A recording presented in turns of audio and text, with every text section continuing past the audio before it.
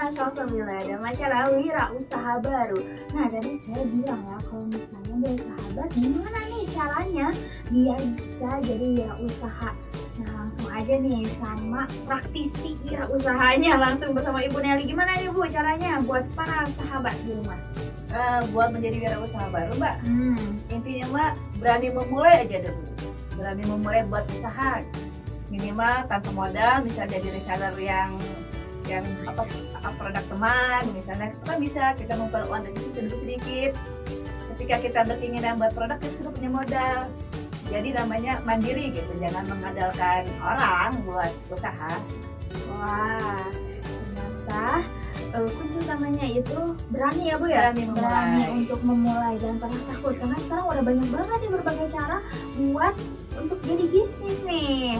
Misalnya kita nggak punya modal nih, tapi pengen bisnis, gimana caranya? Nah, tadi kata Bu Nelly bisa jadi reseller ya Bu ya? Iya, contohnya reseller dimsum gitu.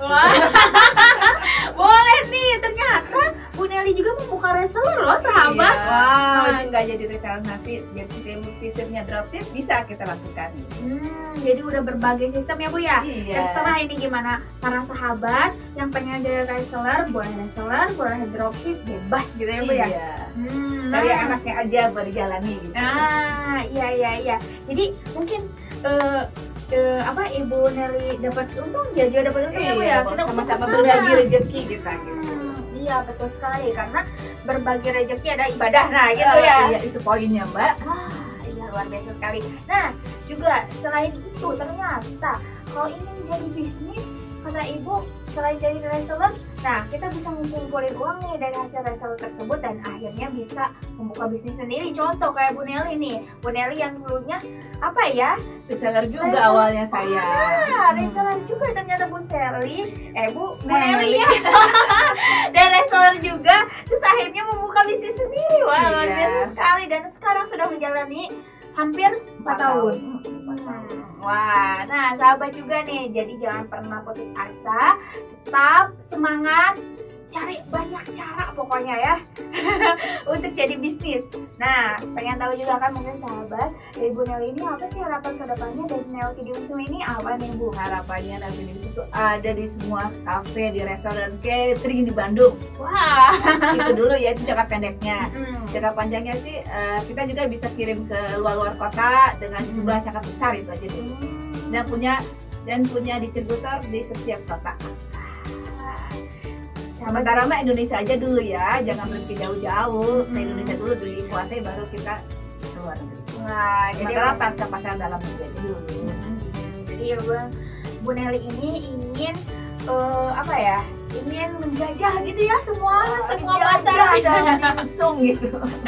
Semua pasar di Indonesia tuh ingin ada nih Nelky Dimsum udah gak dimsum halal ala Nelky Dimsum. Nah sahabat juga pengen tahu nih, Nelky Dimsum ini bisa ditemui di mana nih?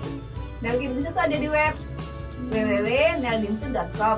Bisa itu cerita tentang Nelky ada di situ, cara jadi reseller ada di situ, kontak person saya bisa ada di situ. Atau bisa di IG saya di Nelly Meliani, atau di Facebook saya di Nelly Meliani atau Nelly Dimsum. Nah, selain itu nih Bu ya, pengen tahu juga nih, mungkin sahabat pengen makan tapi kan harus nyoba dulu nih, takutnya rasanya ragu-ragu nih gitu kan ya Bu ya. Fast food gitu. Nah, fast foodnya bisa di Alumni Cafe, Jalan Singapura Bangsa, Bandung, depan Monumen Juang yang Telkom Japati. Dekat Sibu ya, dekat Sibu. Di sana ya Bu ya? Bisa. Nah, di kafe itu udah ada nih ternyata dari Nelky Dimsum. Nah, selain itu juga katanya Ibu ngisi catering ya? Iya, catering. Wah, pengen tahu juga nih kayak gimana nih Bu ceritanya? Karena catering mah dalam jumlah besar nih. Jadi kalau misalnya catering memesan 200 porsi, SPG dari saya sediain 200 SPG. Saus dari saya buatin saus khusus. Sama peralatan masak juga dari kita, servis semua dari kita. Seperti itu. Dengan syarat? Nah, sekarang harus pemesanan di atas 200 porsi. Gitu. Kalau dia bawa 200 porsi, paling kita kirim barang. Barang mentah, mereka yang masak. Jadi kalau misalnya 200 porsi lebih, Ibu memberikan bonusnya dengan SPG-nya nih 2 orang. Yang pintar sudah saya training semua.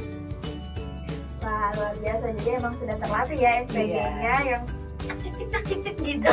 Harus lincah namanya. Harus nih. lincah ya. Aduh, namanya event-event catering kan luar biasa kredit Mbak ya. Jadi benar-benar. harus cepet. Dan juga udah udah langsung tinggal enak kayaknya Tinggal ya. hap kalau orang sudah bilang. Gitu ya. Nah, buat sahabat juga pengen tahu nih kan tadi websitenya kata ibu ada nih websitenya, sebutin bu websitenya di www.neldimsum.com www.neldimsum.com. Oke, dan kontak personnya di mana nih? di 082121 593787. Oke, sekali lagi. 082121 593787. Wah, langsung aja nih buat sahabat yang pengen nyoba Nelki dimsum ini gimana nih kelezatan cita rasa dari dimsumnya, langsung aja ya di kontak. Langsung di kontak atau mungkin bisa nih ngepoin aja dulu katanya di webnya dulu ya. Di website bisa, di Instagramnya juga nih yang paling booming katanya Instagram, boleh langsung aja di Nelyani atau di Nelly Dimsum. Oke, nah buat sahabat nih udah kerasa banget ya kita tadi ngobrol, udah seru banget ya Bu ya. Aduh, gimana ya Bu ya, kita udah nyoba tadi. Atau pengen cepet-cepet coba lagi ya?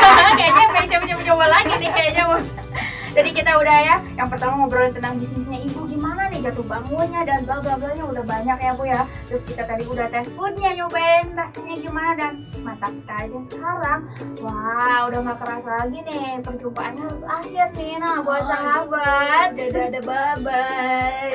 buat sahabat jangan lupa ya untuk terus stay tune di Wira Usaha Baru. Jangan lupa loh untuk like, share, komen, dan juga subscribe ya di channel YouTube-nya Strawis TV. Dan saya Nana Salsabila bersama Nelly Meliani Dimsum dan juga kru yang bertugas mohon pamit undur diri. Wassalamualaikum warahmatullahi wabarakatuh.